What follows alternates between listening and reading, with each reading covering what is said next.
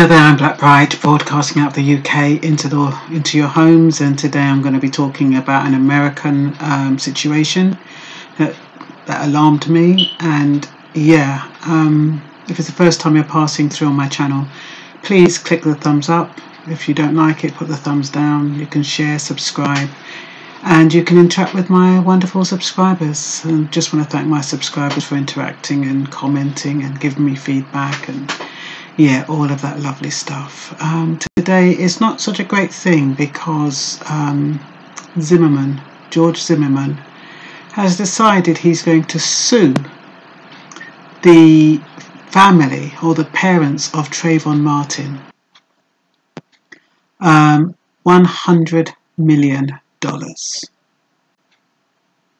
You know what the sad thing about that is? He was acquitted, and being acquitted, he can do that because by virtue of being acquitted, they're more or less saying, well, we can't prove that you were guilty.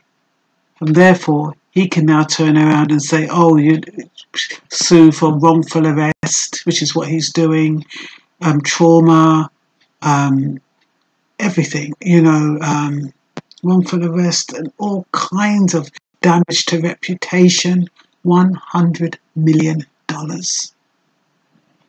He's suing the Trayvon Martin after all of that. And if you saw the videos, it's such a sad state of affairs. I don't know how many people of you followed it up, because I mean, in the UK, we don't really follow up too much about the American happenings. I mean, sometimes we can't help it. And Trayvon Martin was one of those deaths that did appear on our screens, but not to the extent that it appeared on American screens. Trayvon Martin was a 17-year-old, and he did have a conviction from pot, what I think they call, I don't know what they call pot, whether it's weed, I don't know, but he had a small conviction for pot at some point in his life. Anyway, he was going home. He had just bought some Skittles, you know, those sweets, and I think he'd bought a juice, and he was talking to his girlfriend on the phone. As he's talking to his girlfriend on the phone, he could sense that somebody was following him, i.e. George Zimmerman. George Zimmerman apparently calls the police and says, look, there's a black guy wandering around the streets and he looks like he's on drugs, and I'm following him. And apparently the police told him not to follow him.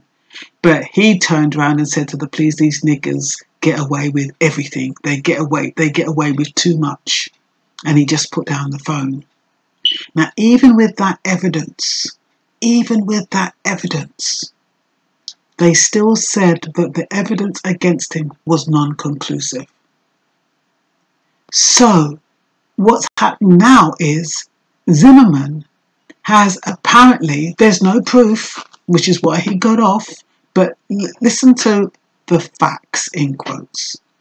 Zimmerman is then following this man, this boy.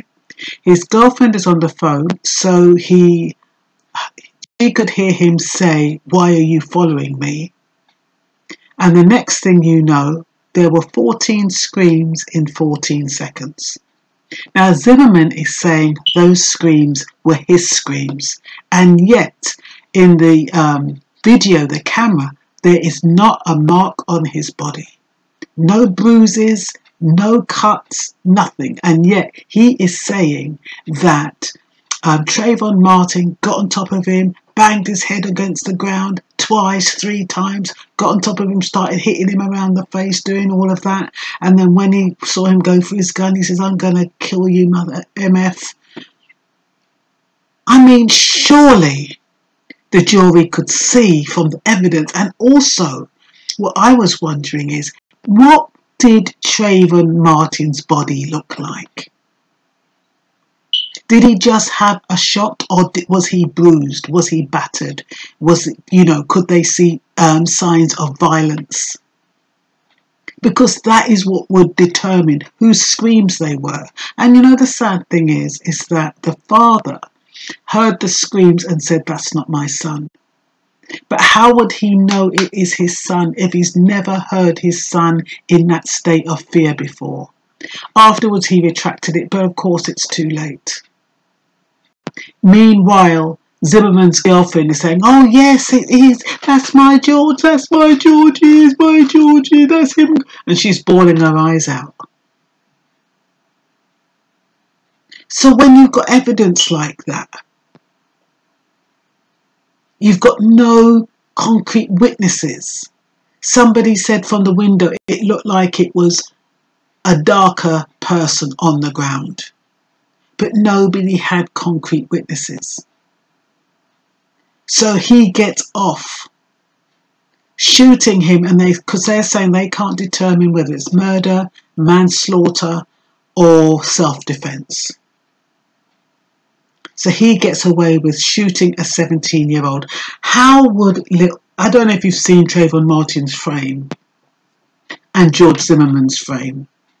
As if Trayvon Martin, and the thing is, what they reckon was that George Zimmerman was one of these he was a wannabe cop, one of these overzealous neighborhood watchmen who kind of went around the area looking to do good, looking out for the area. Sees Trayvon Martin, decides he wants to kill him.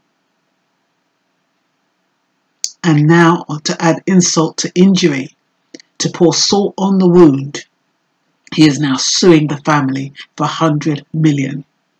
And it would not surprise me if he gets it, because the defense attorney that they had, he sounded like it was a masquerade in that courtroom. He didn't sound serious. He was animated, gesticulated, using all of these tones as though he was trying to make out like he was not black, but that kind of frivolousness in his mannerisms in defending, so-called defending Trayvon Martin. If I was in that jury, I wouldn't have taken him seriously. And now look what's happened. They probably thought everything was done and dusted, everything. I've lost my son, just got over the grieving. It happened in 2012. Just getting over the grieving process. And Zimmerman decides now, today I think it was, earlier this morning, that he's going to sue Trayvon Martin's parents. And like I said, he can, because he was acquitted. If you're acquitted, it's as though you're innocent, because the difference between acquittal and not guilty is that with acquittal, they just don't have enough evidence to prove that you're guilty. Whereas non-guilty means you definitely clear of everything. So I don't think I've put anything on here that I haven't said.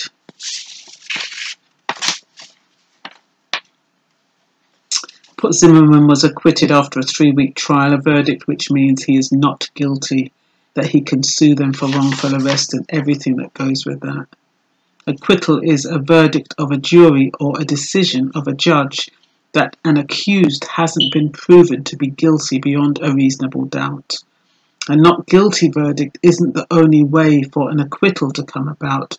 Trial judges and appeal courts can, for example, effectively acquit defendants by finding that there was insufficient evidence of guilt.